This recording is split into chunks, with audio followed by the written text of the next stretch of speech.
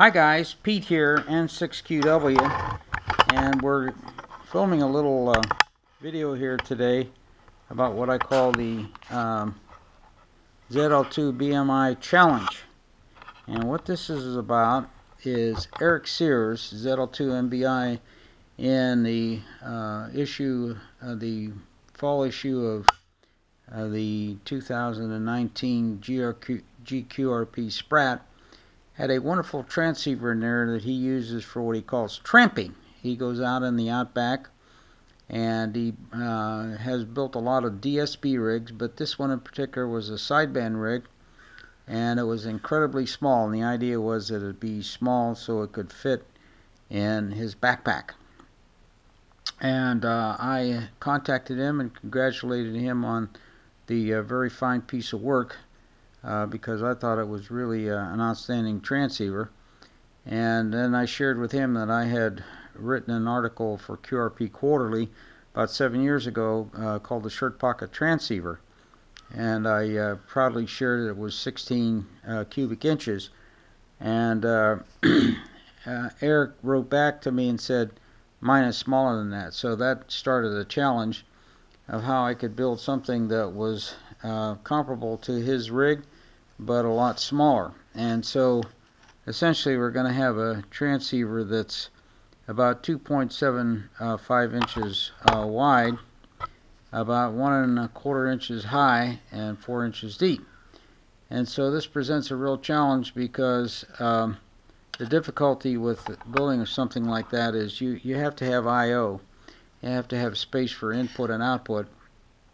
And how in the world do you create enough space to do that and yet build everything in there? Eric's rig operates on 3 bands, 160, 80, and 40, and I'm going to just make this for a 40-meter rig. Now, one of the things that's interesting is he used an OLED display, and mine will have an OLED, but mine is a 1/2 inch high OLED, where his is the 1 inch OLED. And his uses 2 NE602s, much like my sudden transceiver, and it does have a very interesting device for producing the LO and BFO. And like I did in the sudden, he switches the LO and BFO to the NE602s depending upon whether it's transmit or receive. But one of the problems is this is the OLED 1/2 inch OLED display, and there's no mounting holes or anything of that sort. So how in the world do you mount this thing on the panel? And I came up with an idea, and of course having a CNC mill and an NC mill, there's some tools available to you. And essentially what I did is I took a piece of plastic here, and actually this is the cutout. There's a YouTube video of what I did with a Tentec Triton 4, the analog version, the Model 540, and I cut a slot out of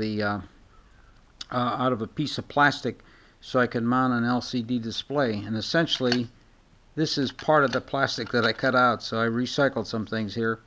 Essentially what I did is I cut out the inside of this so that this OLED would fit in there, and then I had to elevate it, and I had some pieces of aluminum stock that I'd cut off of something, so I just super glued those to the back side of the board and super glued the plastic. And there's a end stop here, so essentially you can just put this into here and you have the display like that. And then I'll put a keeper, and I had used some plastic, some Gorilla Tape just to tape this down so that essentially it wouldn't move once you got it installed.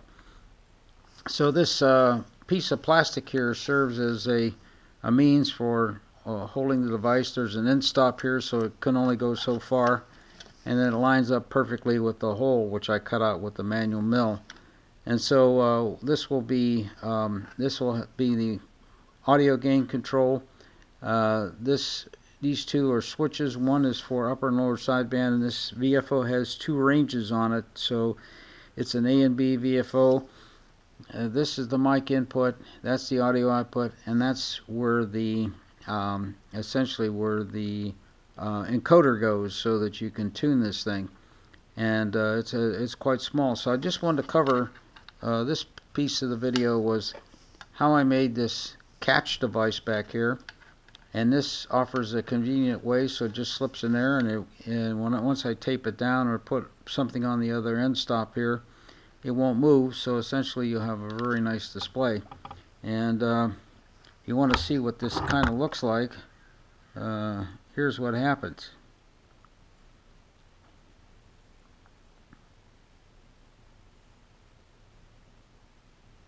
Yeah, I am a ham genius.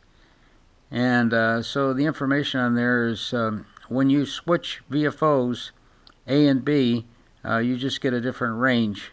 And you also displays that it's got upper sideband, lower sideband, and it also displays the step tuning rate. And when you hit the tune button, and I'm going to have to put the tune button on the back panel, or perhaps up here in this corner here, when you hit the tune button, part of the display goes away and it says tune. And it always tunes on the primary VFO, the A VFO. So anyway, this is Pete, N6QW. I wanted to share some of the details on the ZL2BMI Challenge Rig. If you do the calculation on the dimensions, this comes in at 13.75 cubic inches. So essentially 2 cubic inches plus 2.25 cubic inches smaller than my shirt pocket transceiver. N6QW out.